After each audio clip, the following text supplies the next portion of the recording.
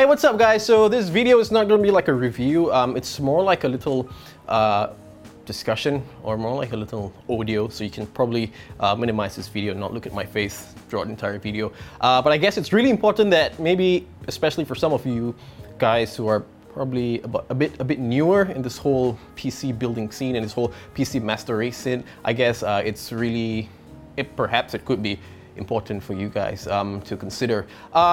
You know, ever since this whole PC Master Race thing has been really booming, what I really observed is every single quarter a brand new hardware is being released regardless of case, peripherals or even processors. Well, processors don't get released that quickly, but it gets released annually, and you get motherboards, you get graphic cards, you get a whole lot of other stuff that being released that puts new users into a huge dilemma. It puts you into this whole situation where do you think you should upgrade every single time. Now, the rule of thumb that I always put into consideration is, like myself, I use an X99 6850K, and just because it's an X299, I don't exactly want to upgrade it because I don't feel a need for it. And speaking about need is something that you need to ask yourself as well, saying that do you actually need to upgrade? What's really wrong with your PC? And what I did was, in continuation to the whole status update that I did on Facebook a couple of weeks ago, about a month ago, I just thought that I should further discuss it. And I guess I sort of broke it down to a couple of points. And first and foremost is storage.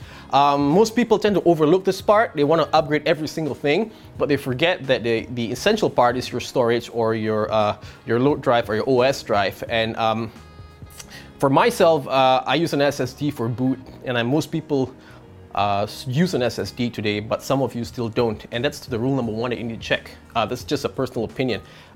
Is your SSD intact, or do you even have an SSD per se? Are you still loading your OS with a mechanical drive?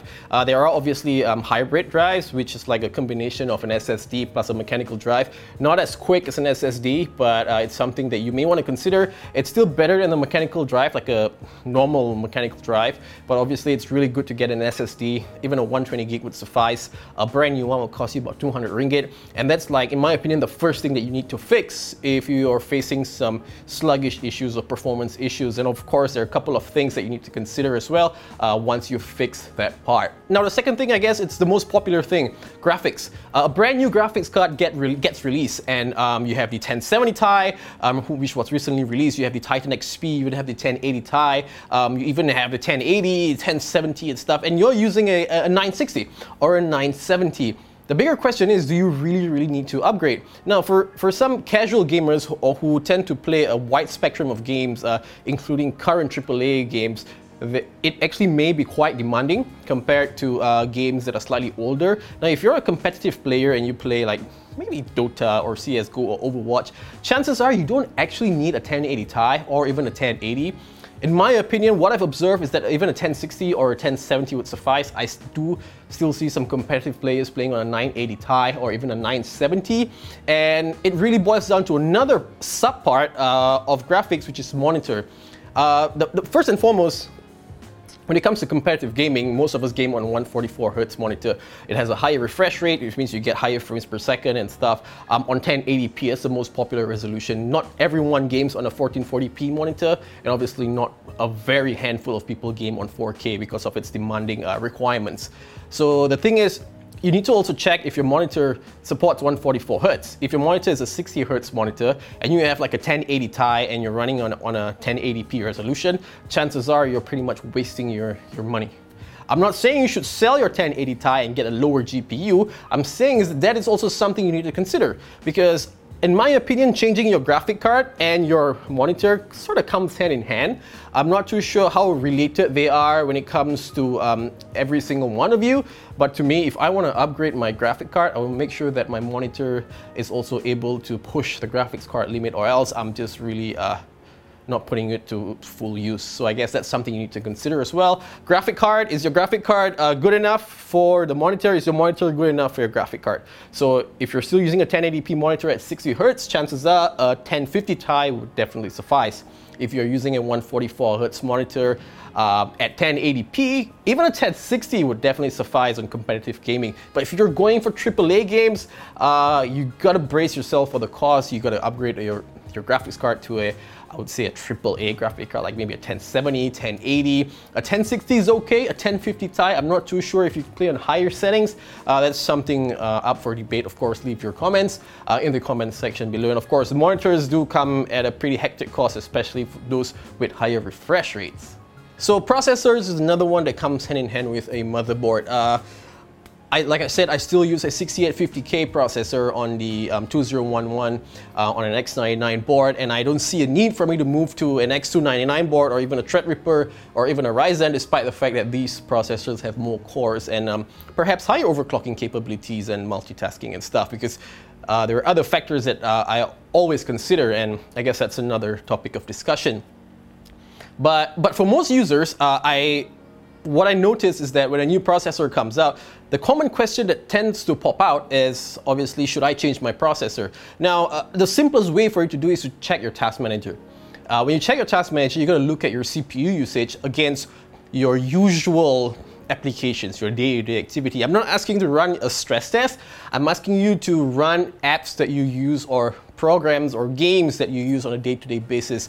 A good example is Rainbow Six Siege. Now, I've been playing the game for quite a while, with a couple of guys, and what I realized is that Siege it's a much more CPU demanding game compared to other games, which is more GPU demanding. So something to consider as well. You don't have to necessarily upgrade your 6700K 1151 processor to a Ryzen just because in the end, you might not fix the underlying problem, which could be your storage, which could be your GPU, which is bottlenecking. There are tons of sites out there which is able to measure or indicate if your current hardware is bottlenecking. So yeah, that's something to consider as well, guys. Processors. RAM memory. It's something of debate for a really long time, I guess. Some say that 16 GB is the bare minimum that you should have in today's PC master race or rig. Some say 32 gig, and for an X99 board, you may get up to 128 gig. But the bigger question is, do you really need that much RAM? Again, it boils down to what you're using it for. For those who edit videos, perhaps more RAM would be good. For those who game, 16 gig is sufficient. Do not overkill on your RAMs. RAMs today are not cheap, given the whole supply-demand thing, very similar to GPUs, so just watch your spending there. I'm not really a fan of getting super high-frequency memories, especially for all this old XMP stuff. If you're a general user, 2666 megahertz RAM would definitely suffice. A 2333 would suffice as well. A DDR4. You don't necessarily have to get an RGB RAM unless you have extra cash to splurge on. Again, RAM prices are off the roof, similar to GPUs. So make a wiser decision. Do not overkill on your RAM, spend it on something else like storage. Cooling is something that I really like to talk about because it has been a topic of debate for a really long time. Simply because I started off from an all-in-one cooler. I'm just gonna grab a sample of an all-in-one cooler box. This is the H115i Pro, and it's a 280mm radiator cooler AIO from Corsair. It's a new one, and AIOs today have sort of become the norm for novice users, because firstly they're sort of liquid cooled, and you don't get the whole mess of having a huge Noctua air cooler on your CPU. But I guess as well, most people tend to also slowly creep up into the whole water cooling scene, and water cooling is something that I enjoy doing. I enjoy the learning curve, but there are certain drawbacks of water cooling. But before I get into water cooling, now, cooling is something that there are many factors for cooling. Number one, it's not just your cooler, it's not just your AIO, it's your circulation in your case. Positive, negative pressure, do you have too many exhausts, do you have static pressure fans or airflow fans, is your case well ventilated, is your case too cluttered, you have too much stuff in your case, is your case too small? These are the things that you should consider. Are you using a stock fan on your processor? Most users use a stock fan on their processor, but they tend to upgrade to an all-in-one cooler, and they sort of not find much of a cooling difference. And I guess there are a couple of reasons why. Number one is, like I said again, is airflow, and of course thermal paste. Thermal paste, again, it's really not something that plays a major role in cooling, as much as people say it does. But I guess given the entire topic of all-in-one coolers, there's only so much an all-in-one cooler could actually do for your PC. But if you decide to jump into water cooling, the first thing that you need to consider is maintenance, cost. I do know there are brands like Baiski, Baro, and some other OEM brands that offer cheaper solutions. But guys, please remember that anything that's cheap doesn't come hand in hand with quality. And I'm not bashing Baro, I'm not bashing Baiski and stuff, but I've used their fitting a couple of times. I've used Baro's radiator once and it leaked. I didn't puncture the radiator, but it just somehow leaked. Now, there are a lot of components when it comes to water cooling. You have your little tube here, which is the soft tube, which is Duraclear. And of course, there are hard tubes, there are soft tubing, and there are so many components of water cooling. You even have your pump here. This is something that I took off my old PC and I changed it to a new pump. But there's a pump and water cooling, great quality water cooling stuff lasts you longer and it saves your PC from being damaged. I'm not saying that you shouldn't buy Baiski or Baro if you want to jump into water cooling. I'm saying that if you're going to jump into Baiski or those little cheaper water cooling solutions, you might as well just stick to your current AIO because that's much safer. And in my personal opinion, just running a single loop directly to your CPU doesn't actually have much difference compared to an AIO. This is something that I've done multiple tests many times. I'm not sure why. It could be it could be some ventilation issues, it could be some thermal paste issues and stuff, but I really don't see much of a difference when it comes to AIO versus water cooling, custom water cooling on a CPU only. But when it comes to GPU, there is a massive difference. So if you're going for a water cooling or custom loop, I'd suggest go for a full custom loop. Do not go for just a CPU. Sort of not worth it. But again, you know, guys, feel free to share your comments in the comments section. It's just more like a personal preference kind of thing. I prefer to go full on rather than just go for CPU. I did that once. You can check out my video. It wasn't really that great. I think there could be an issue with my older processor, but I guess in summary, what I realized is that currently when I run a full water cooling loop, I get like 51 degrees on 100% load on my overclocked 6850K, and that's great. That's like 20 degrees cooler compared to an AIO. Even for GPU, it idles on 2930. Its max temperature is at 100% load, it's about 45. So that's massive compared to a 35 degree add-on if you were to use fans on your GPU. So that's something you want to consider, but you got to do maintenance as well on your custom water cool setup, and that's something that most people tend to not factor in as well. Cost is an issue, maintenance. If you don't enjoy doing water cooling, you may end up just cringing at every single time you want to do maintenance because you got to get someone to do it for you. If you really want to start, there are tons of EKWB kits with the P240, the S240, the Extreme series. You can start off from there. Avoid cheap stuff. Avoid, man, I'm not going to mention brands, but just avoid them because you have so expensive hardware in there, and you don't want to risk just ruining everything because of a single leak. So speaking about leak, you got to do leak tests as well when you run a custom loop. So yeah, guys, that's a lot of work right there. If you don't enjoy water cooling, please do not believe those who say water cooling is cheap. It's never cheap.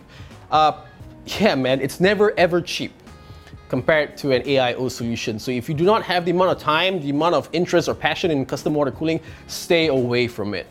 So the final piece of hardware that we tend to overlook compared to all the other stuff like GPUs, motherboards, and processors are power supply units.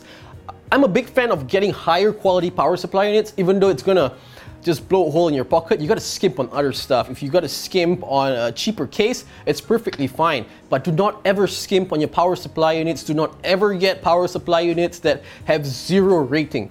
I've seen power supply units that have they don't even have bronze rating, not even silver, of course. So they don't even have bronze rating, and that's really risky. Yeah, they do come with 1-year warranty. I'm not going to mention brands, but please do not go for those kind of power supply units. Try to go for power supply units that are at least silver or gold if you can afford it. If you can afford platinum, please go for platinum, and try to get a bigger capacity. Now, I'm not a power supply guru, but what I understand is, logically speaking, if your power supply unit is running at 100% load, Well, it doesn't, but it runs at 90%. If it runs at full load and you're running at about 500 watts or 550, you're better off getting a 850 watt power supply unit that runs at maybe 60% load. That way, in my opinion, you don't stress your power supply unit too much, you don't push it to the max too much, hence increasing the longevity of your power supply unit. And higher end power supply units tend to come with like 10 years warranty, and I know Corsair does that, and I know EVGA does that, I know FSP's higher end does that as well. They have higher warranties that come with better capacitors and stuff, and I do know Superflower does that as well. Superflower's power supply unit is pretty decent. Corsair is great, of course, EVGA too, but my final advice is to get a really higher, not really higher, it's really to get a higher quality power supply unit, and that's really essential, because without a good quality power supply unit, then the amount of, I don't know, current or the amount of electricity that goes through your board may or may not be efficient. You know, you risk a chance of blowing up your power supply units, and I've heard that so many times, and you tend to screw up your GPU, your motherboard, and probably your entire PC. Anyway guys, that's all I have for this little short video. Thanks for listening guys, and my final advice for anyone who wants to build a custom PC or a custom water cooling loop or anything related to PC, do not fall into the whole master race trap. Do not overspend on stuff. If you do have the money, good for you guys, but if you're really on a budget, buy what you need, buy the important stuff. If you have extra budget, spend on something that gives you longevity. Do not spend on something that gives you that short-term thrill, like spending extra 300 bucks on RGB. That's just gonna get you nowhere. RGB doesn't help. It gives you nothing but colors. Thanks for watching guys. I'll see you in my next one. Bye-bye.